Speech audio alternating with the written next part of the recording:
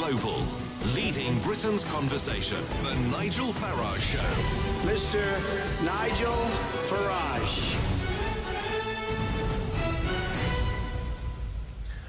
Thank you, Donald, and good evening, everybody. I'm here in Brussels, and it's May the 9th, and that means it's Europe Day. Yes, that's right. This is the day every year when we're all supposed to celebrate the Treaty of Rome and the foundation of the original European Economic Community.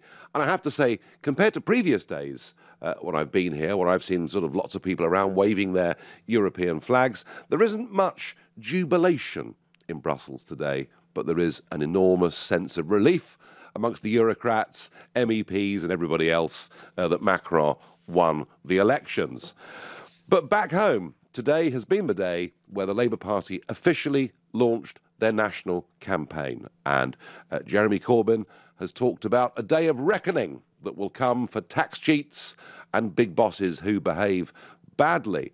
When it came to the issue that dominates this election, and whether you like it or not, folks, this is a Brexit election. When it came to that issue, Jeremy Corbyn said the Brexit issue was settled, and I wondered whether perhaps, maybe, there'd be some peace on this issue for the Labour Party. Well, then, he was interviewed by Laura Koonsberg from the BBC, and this is an extract of what happened. Just to be completely clear, because people will want to know this, if you're Prime Minister, we will leave whatever happens. People will know that there's been a referendum and a decision was made a year ago. We've set out very clear our terms for the negotiations. Keir Starmer has built those relationships across Europe, and that is what we'll be pursuing with the European Union.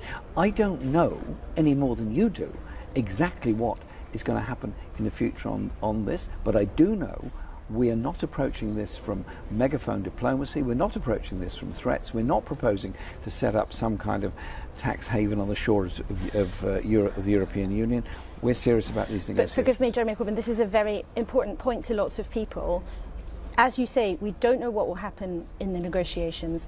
If you are Prime Minister, can you categorically say that we would definitely leave? Because if you won't, there is a chink of a possibility that things could change and we might end up looking differently at our options. The danger is of the approach the Conservatives are taking in their megaphone diplomacy with Europe and approaching the whole thing as though all you've got to do is shout loud and be abusive to people across the channel.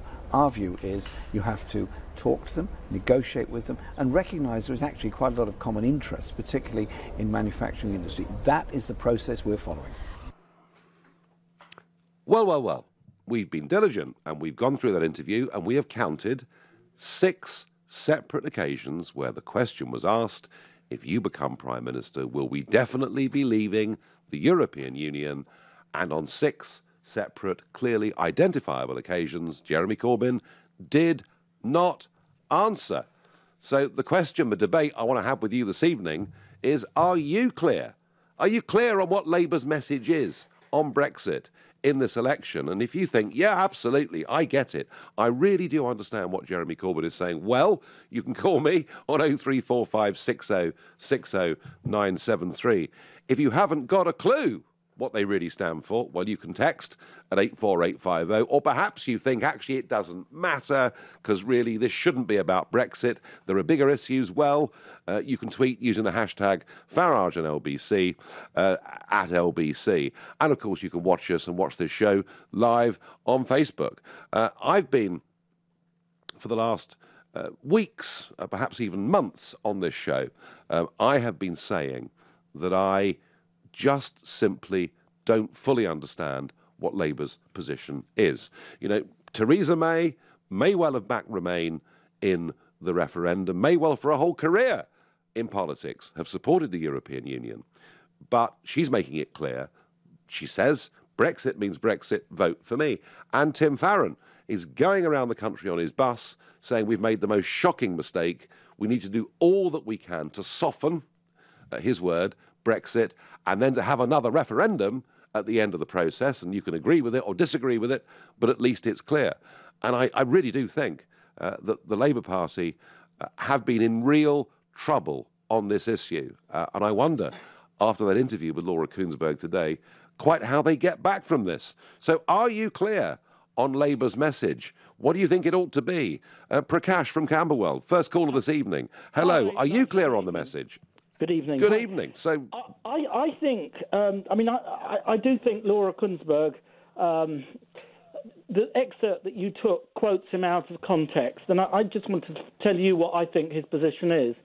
I think that, first of all, he's saying that he accepts the outcome of the referendum.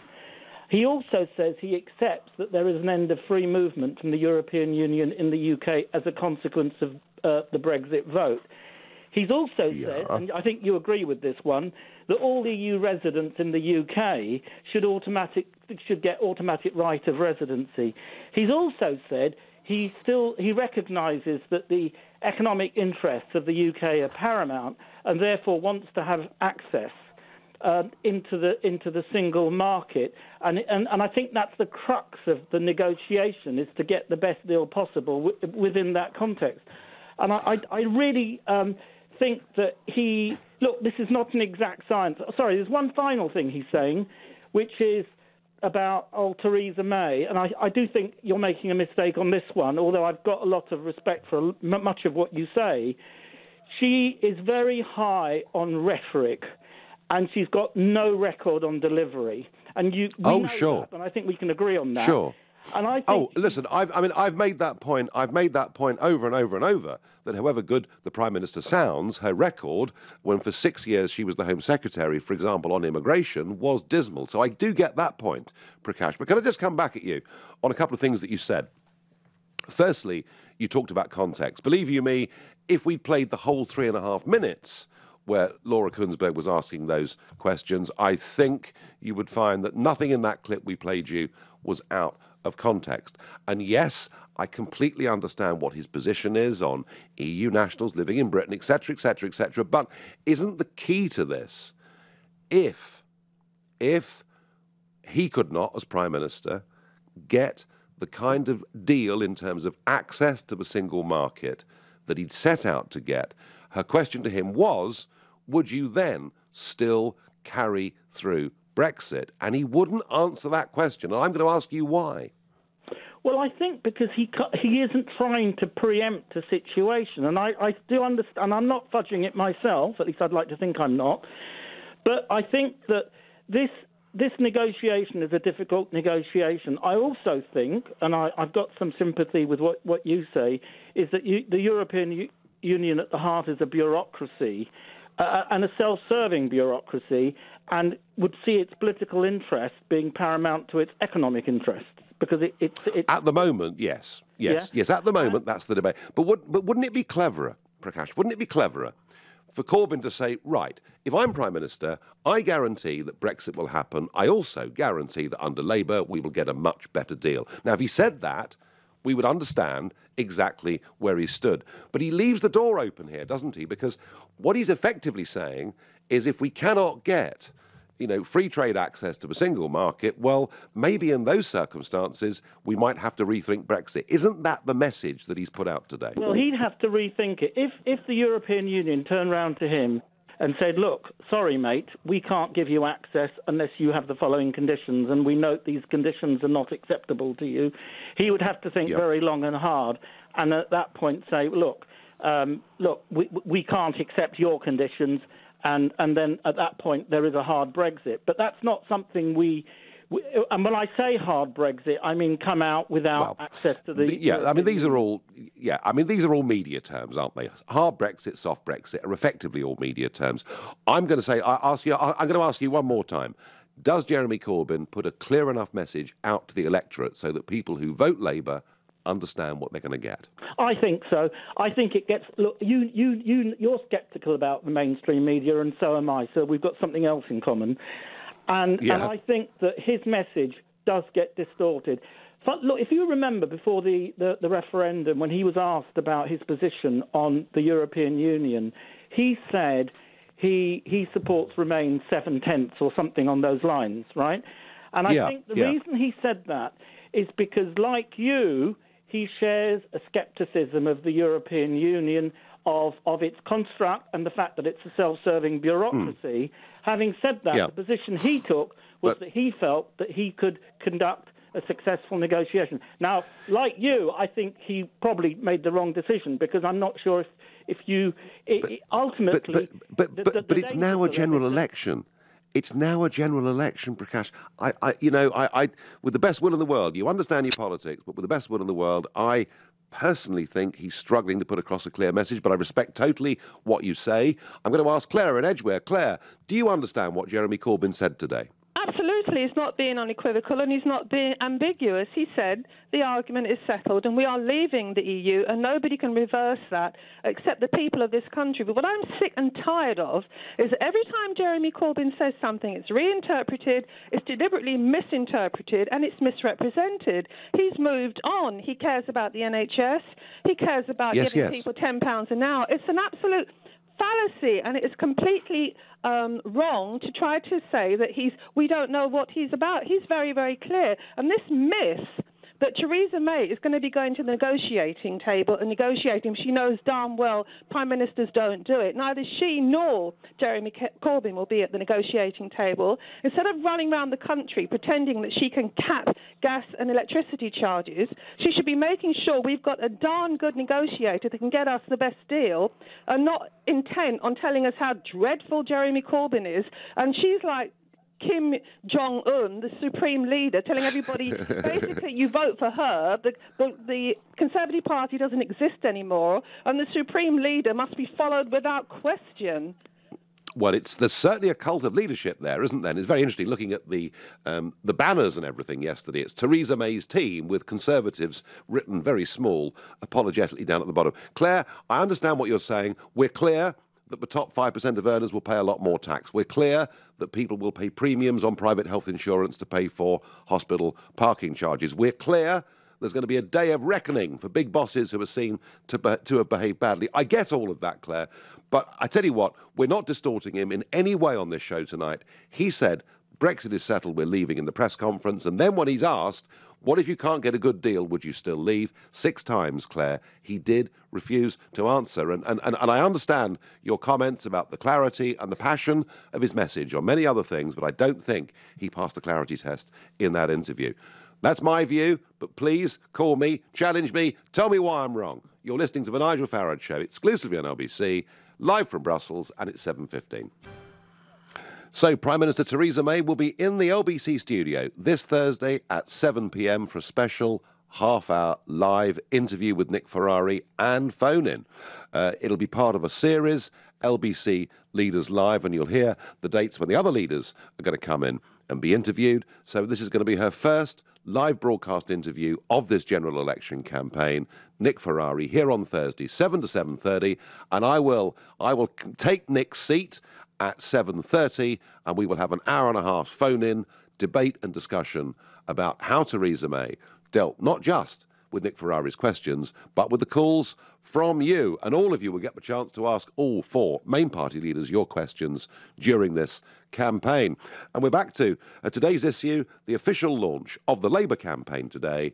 Corbyn stood up and said the Brexit issue is settled, and then 6 times did not answer Laura Kunsberg of the BBC when she said, well, if you can't get a good deal, does Brexit still happen? And to me, and I think to many people, he really didn't answer that clearly. Many other things that Jeremy Corbyn today did and said were very, very clear, including a day of reckoning that is coming for tax cheats and big bosses that behave badly. So are you clear where the Labour Party and Jeremy Corbyn stand on this key dominating election issue of Brexit? I wonder, Max in Guildford, are you clear, Max?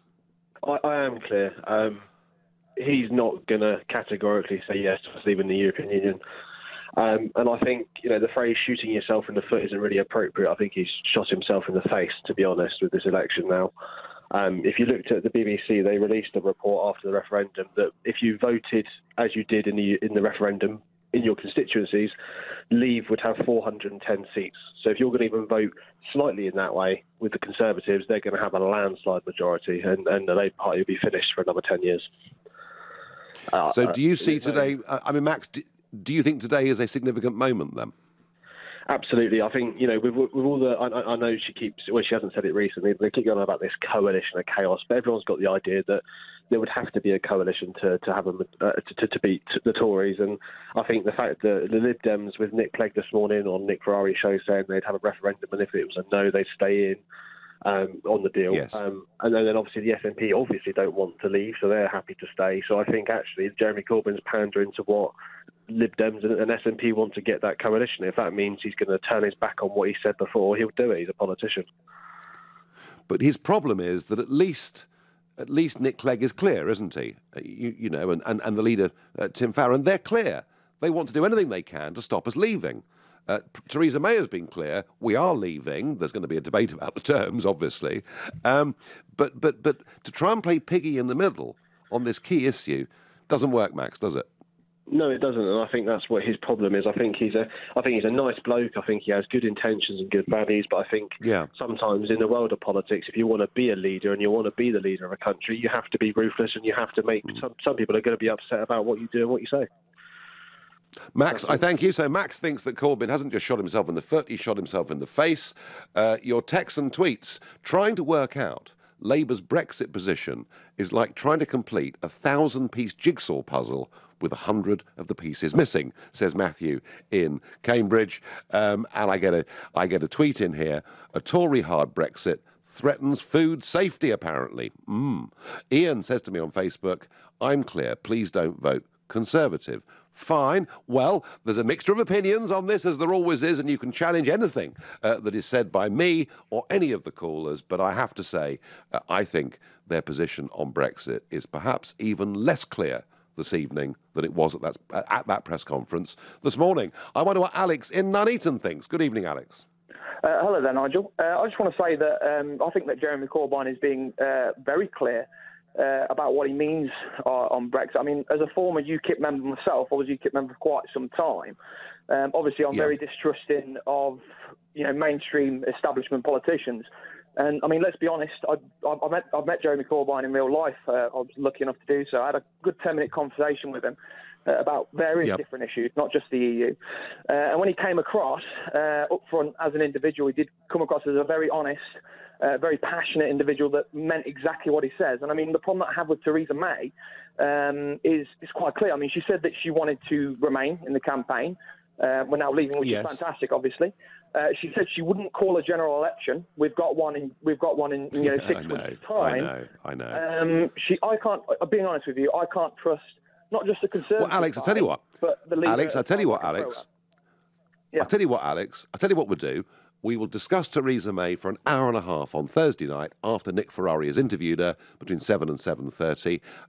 But for now, the question I'm asking is, after Corbyn's day, is it clear to the electorate on the dominant issue of this campaign exactly where they stand on Brexit?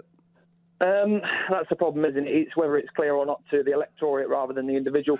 It needs to be. Well, that's my question. That's my question to you. You know, if you walked Alex into your local pub in Nuneaton tonight, would people in there understand where Corbyn stood on Brexit? Unfortunately, probably not. He needs to be clear to the electorate, and he needs to start. Like Mike said, he needs to stop pandering to his own party and other obviously left-wing parties like the SNP. If he just was honest about what he believes in, because we know he's a Eurosceptic, can't deny it. I know without a doubt he'd get more votes, without a doubt in my mind.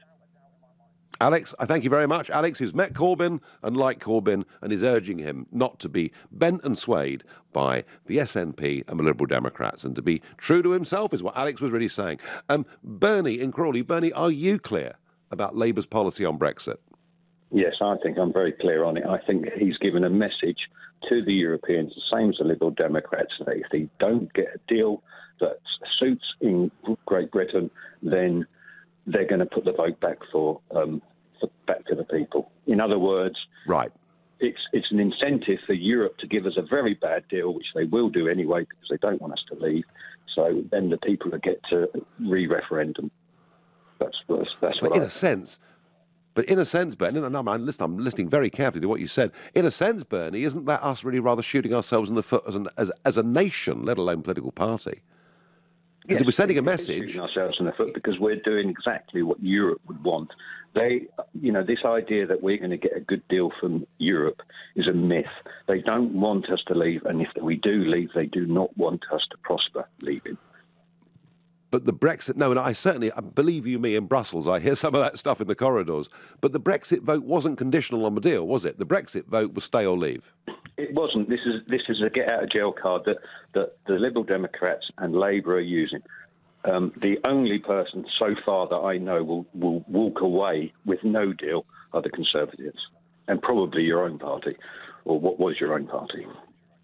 Oh, they'd have walked away a long time ago. Don't worry about that. But, yeah, well, Bernie, I have to say, does all of this make you feel very cynical about politics and politicians?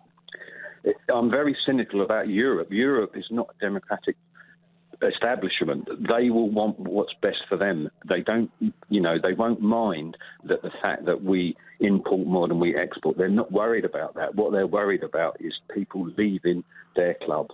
And for us to leave and be the first ones to leave, there's no way we're going to look good or get a good deal from Europe.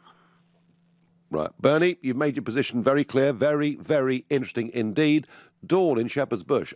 Bernie seems to think that actually it's all a bit of a game, and if we send this message to the EU not to give us access to a single market on equal terms, that basically the Labour Party will join the Lib Dems and want us to have a second referendum. Is that the message you get, Dawn? It isn't at all. I get a very different message from what I've heard you express. I do believe that Jeremy Corbyn will continue with Brexit, because anyone who knows anything about his background knows that he's waited several decades for this opportunity. He's wanted us out of the EU for a very long time. And, wild horses won't keep us in there.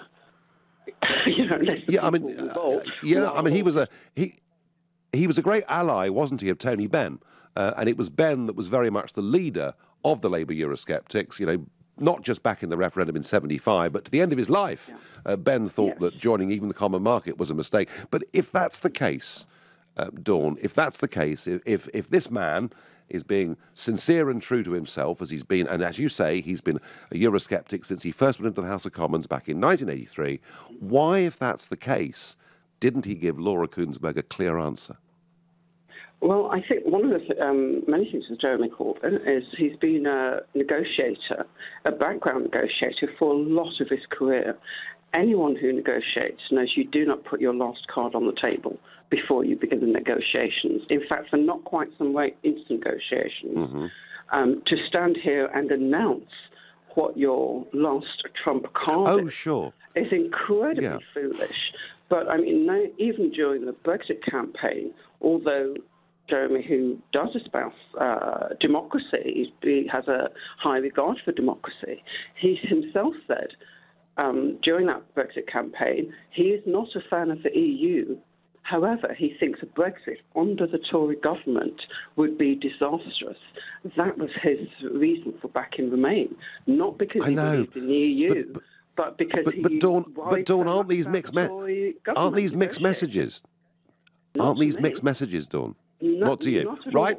I also believe an exit with the Tory government will be even more disastrous than staying in the EU. I loathe being in the EU. I desperately think we should get out of the EU. And I also think Theresa May, an unelected Prime Minister, is telling us we must follow her blindly. She wants to do it in secret as a one-person negotiation ban.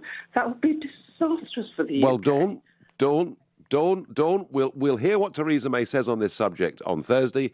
Well, Dawn from Shepherd's Bush is absolutely clear where Jeremy Corbyn stands. Many that are not. You're listening to the Nigel Farage Show exclusively on LBC, live from Brussels. It's 7:30. Before we get back discussing Jeremy Corbyn's official launch of a Labour campaign today, just a bit of an update from those French elections, which we discussed last night. Macron winning by 2-1 votes. And we talked last night about what is the future of Euroscepticism in France. Has Macron saved the European Union? Very, very interesting polling out today from Ipsos.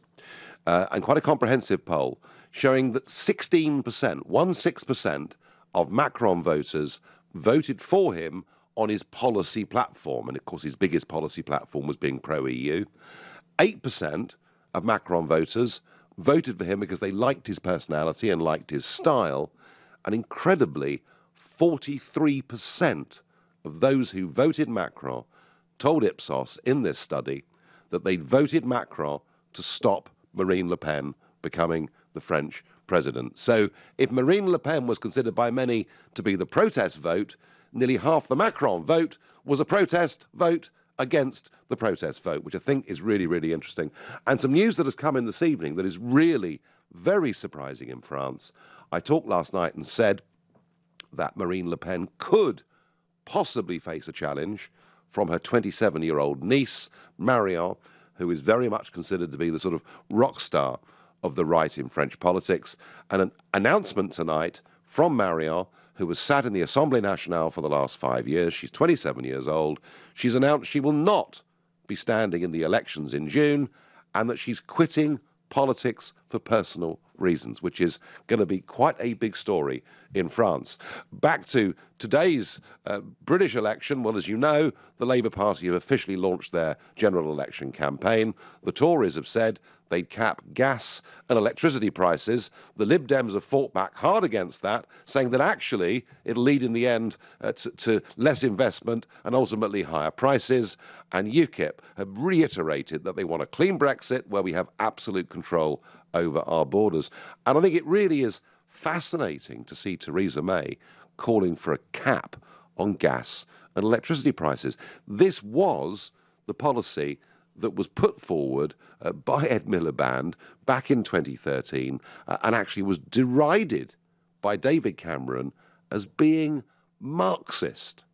So we now have a policy that was called Marxist that is now a flagship of the Tory campaign. And I would be very surprised if Nick Ferrari didn't ask a few questions about that on Thursday evening. But back to our discussion this evening. Six times, Jeremy Corbyn did not answer Laura Kuenssberg when she said to him, will Brexit happen regardless of whatever deal and access we get to the single market? And 6 times he did not answer that question, despite earlier having said at his press launch that the Brexit issue was settled. So I'm not very clear on exactly what the Labour Party's policy on this is, but callers are ringing up and telling me what they think. And the next one is Carl in Portsmouth. Carl, are you clear as to where the Labour Party stand on Brexit? No, unfortunately. Right. And are you a Labour supporter, Carl? Yes, I'm not a Labour supporter. I voted for Jeremy Corbyn twice, so I suppose you could partially blame me for him being around. But I also voted to leave the European Well, hang on. Union. That means you're a member of the Labour Party. Well, yes, it does, but I don't actually that much care for New Labour and what Blair was to that Labour. So yes, I'm a modern or a recent convert, but I also voted to leave the European Union. Right. So when you voted for Corbyn, did you do so thinking he was a Eurosceptic or an EU supporter? Well, we know he's a Eurosceptic because he really didn't put much effort into... Well, he put a lot of effort into looking grumpy about supporting the EU, basically.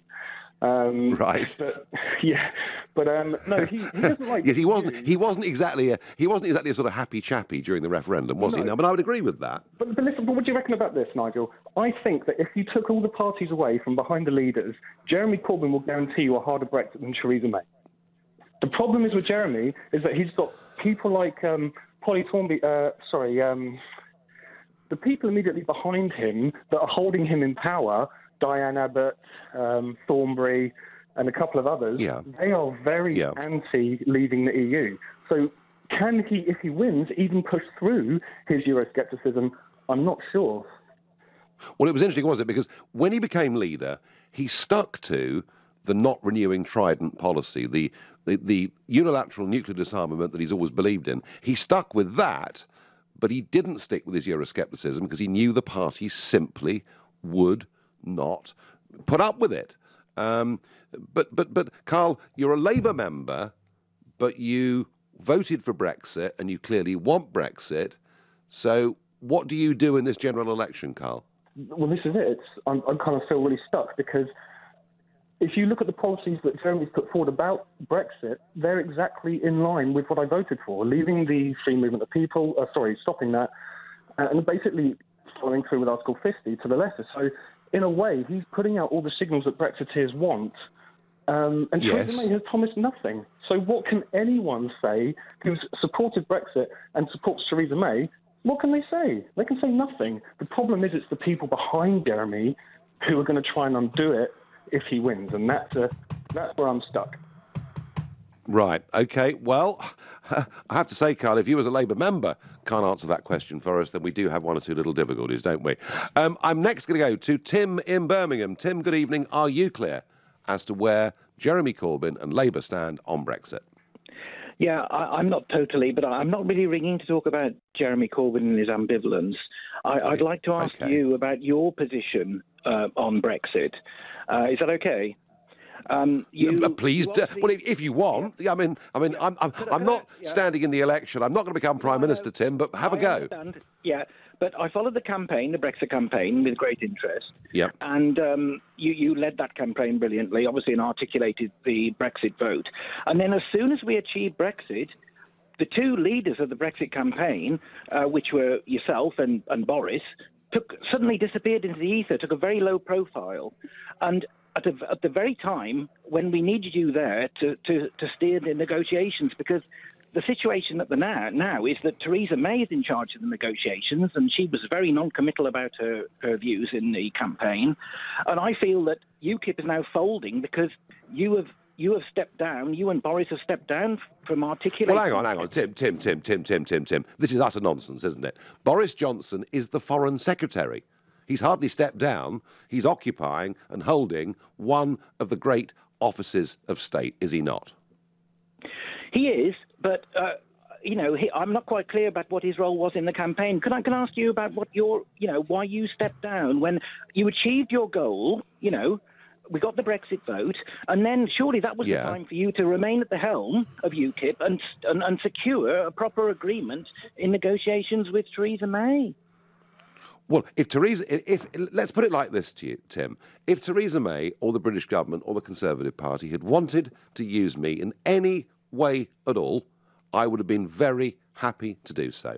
I made it perfectly clear that I would do that. They made it perfectly clear. They basically didn't even want to talk to me. So I took a decision. What can I do? Given that I came into politics, Tim, not for a career in politics, and I emphasise that, given that I came into politics to fight, and many other things I care about too, but to fight predominantly for this issue, which I believe to be the greatest political issue of our lifetimes. We'd achieved it, and I will now, Tim, and one of the reasons I'm in Brussels today, I will now see this through, leading a group in the European Parliament. So I thank you for your question, but I promise you, I haven't run away.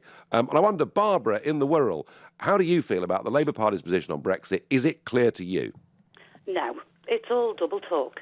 I think Labour themselves as the party, they want to stay. They would love it to go belly up so that they can actually stay in the EU. And then, well, it's not our fault. We're forced to do it. But it's all the policies that they keep coming out with. I mean, Jeremy Corbyn today, hard Brexit, we're threatening them. I'm sorry, he's the wrong way around. It's them that's threatened us. With the 100 billion, you can't have your assets. Yep. We're going to do this to you, do that to it. I mean, to be honest, if I was May, well, I'd just repeal the 1972, the ECA Act, completely, and it makes it after it.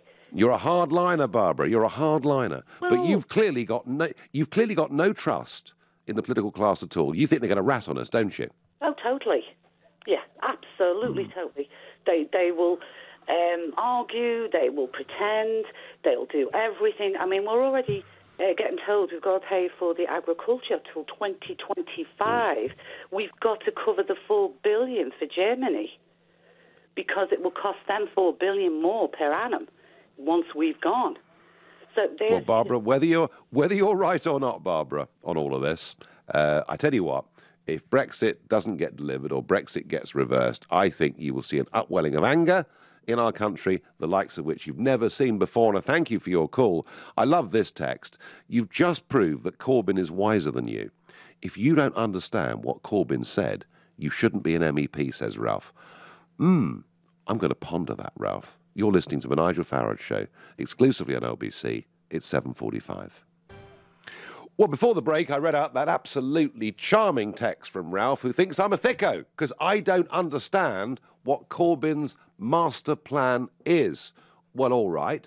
let's take that premise. I really am not quite sure. Maybe Clive in Twickenham can enlighten me and help me. Clive, good evening. Good evening there. My opinion is that Jeremy Corbyn could answer if he wanted to. He will not, because he knows this election is, for the Conservatives, is not about Brexit. It's all about getting a bigger majority, a golden opportunity that they've seen. I said this to Clive Ball sometime ago, they cut and run, and they have.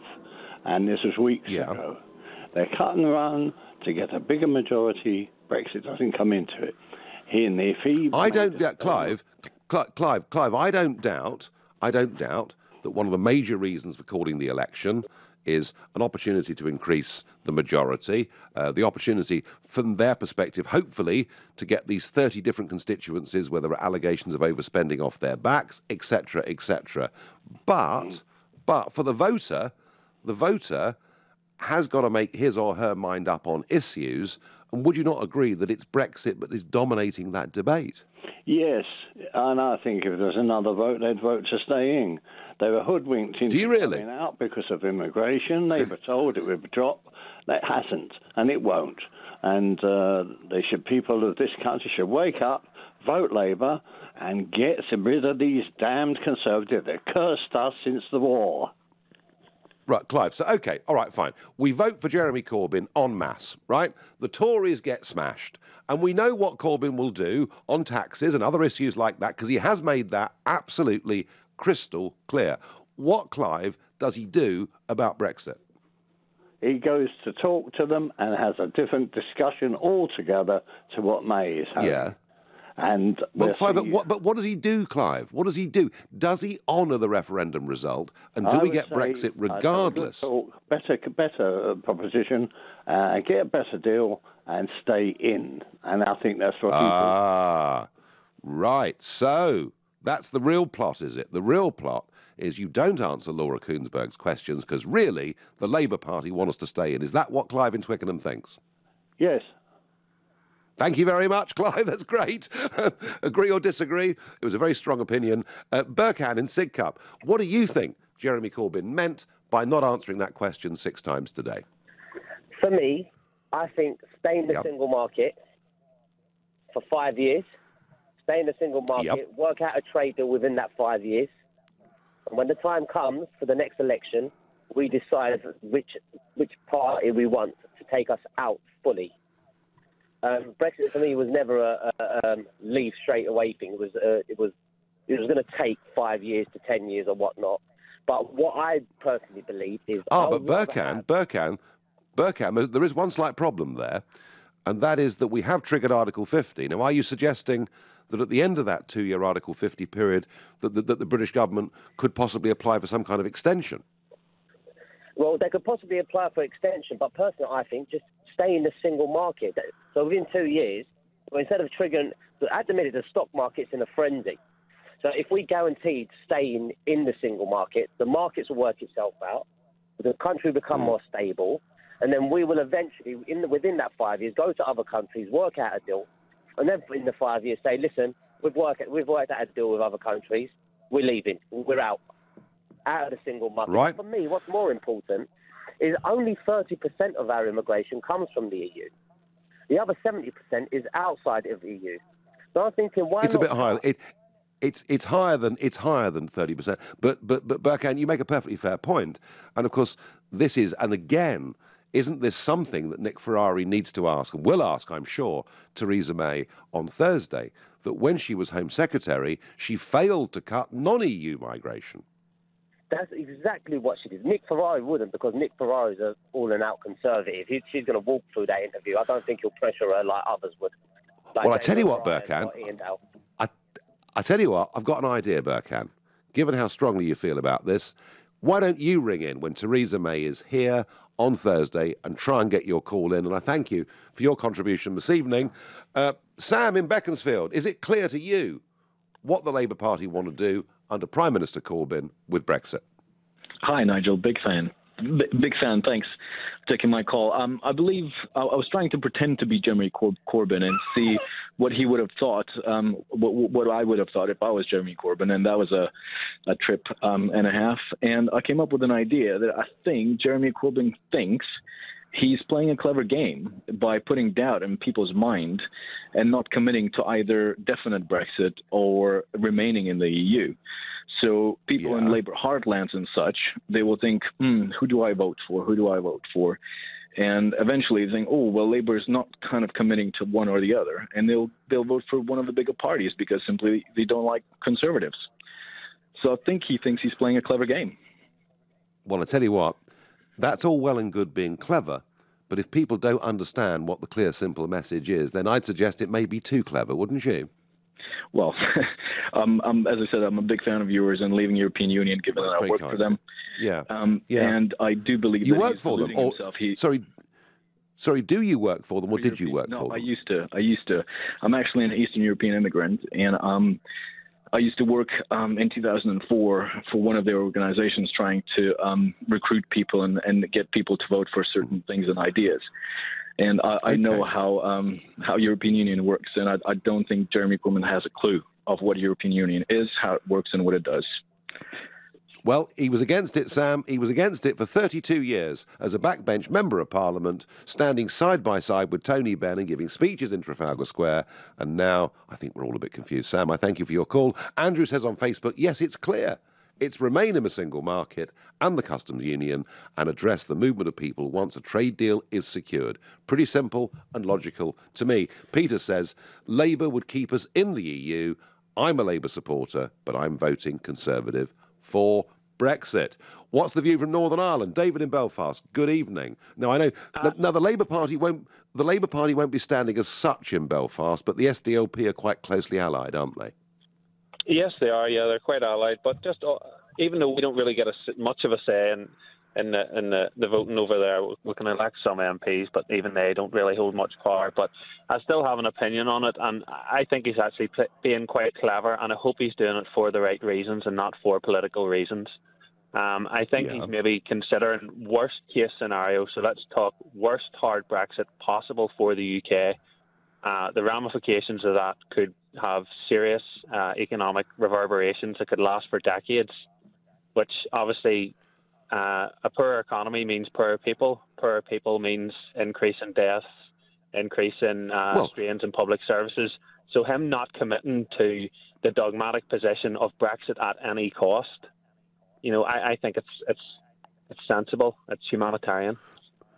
But it is possible, David, that Brexit at any cost, cutting completely free and being capable and able to make our own laws, sign our own trade deals with the rest of the world, could make us quite a lot richer too, couldn't it? Yes, I accept that, but there is still a possibility that we need to see the deal on the table before we leave. And if it is the worst possible deal, so worst case scenario, hypotheticals here for the UK, I mean, are people still going to be dogmatically pro-Brexit whenever everybody's going to be poor and people are genuinely going to suffer for possibly decades? Investments suffer. Well, yeah, but this is a rerun of the referendum campaign argument, is it? I mean, this idea that somehow being a member of the European Union is wonderful for the British economy. There are many of us, David, that think that is a complete and utter myth. Yes, we may have tariff. I understand that, but surely you must at least consider worst case scenarios and the effects that it could have on people. So I think he's just hedging his bets and waiting, given the chance for the deal to be set on the table and then making a decision. So he's hedging his bets, but then, given that this issue is dominating the general election, and it will dominate the vote in Northern Ireland too, because it'll be pretty clear what the different, where the different parties stand and how they would intend to vote in Parliament, if they get a chance, etc. But surely, on an issue as dominant as this, the leader of the opposition party has to be clear. Well, he's gone. I hope he's being pragmatic. Well, he may be pragmatic, David. I don't know. What I do know is that I have been saying on this show now for some time that it seems to me that given this issue is dominating the general election, Labour need to have a very clear policy. And I thought the fact that he wouldn't answer Laura Kuenssberg 6 times today when she said, is it Brexit regardless of the deal? I thought that meant that there was some confusion. I think the telephone calls I've had tonight show me that the problem really is actually very big indeed. Because some of you say, oh, no. He's a Brexiteer all along, but in order to get the best deal as Prime Minister, he doesn't say that he would be prepared at the end of the day to walk away. No, trust Corbyn, he's still a Bennite. But more of you say, no. What this is really all about is sending a message to the European Union to offer May, if she wins, a rotten deal, and that Labour would then support us staying in the single market and the customs union. And even if he becomes Prime Minister, Labour want us to stay in the single market and the customs union. I've spent time with Emily Thornberry the last few days. She certainly doesn't want to leave the customs union. Coming up at 10, it's Ian Collins, but up next, it's Clive Bull. Nigel, thank you, and we're going to continue this conversation. It is very much Labour's day today. Jeremy Corbyn